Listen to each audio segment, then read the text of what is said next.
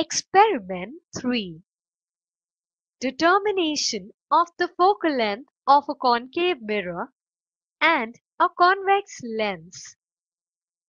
Aim: to determine the focal length of A, that is, a concave mirror, B, convex lens, by obtaining the image of a distant object.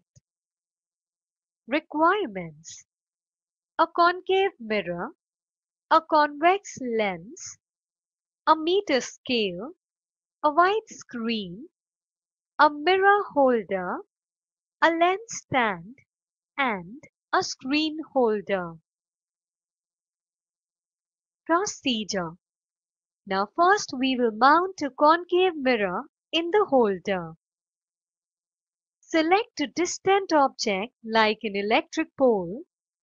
Turn the reflecting surface of the mirror towards the electric pole.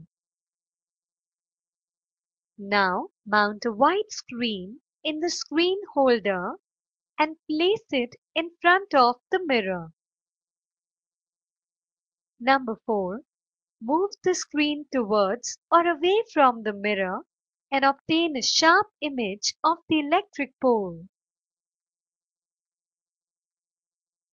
Measure the distance between the pole P of the mirror and the screen, that is the image.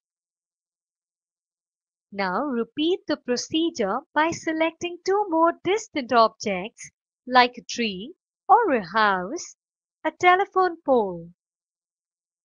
Repeat the procedure from 1 to 6 by using a convex lens. In this case, measure the distance between the optical center O of the lens and the screen. Observation table. Table for the concave mirror. Now, the columns are of serial number. We can write the distant object over here and distance between the pole of the mirror and image in centimeter over here. And we will find the mean distance. Next is table for convex lens. Serial number, distant objects, we can write them here. Distance between the optical center of the lens and image in centimeter. And we can find the mean distance. Inference.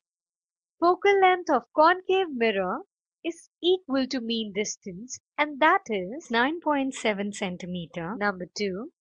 Focal length of the convex lens, which is equal to mean distance, that is 18.7 centimeter.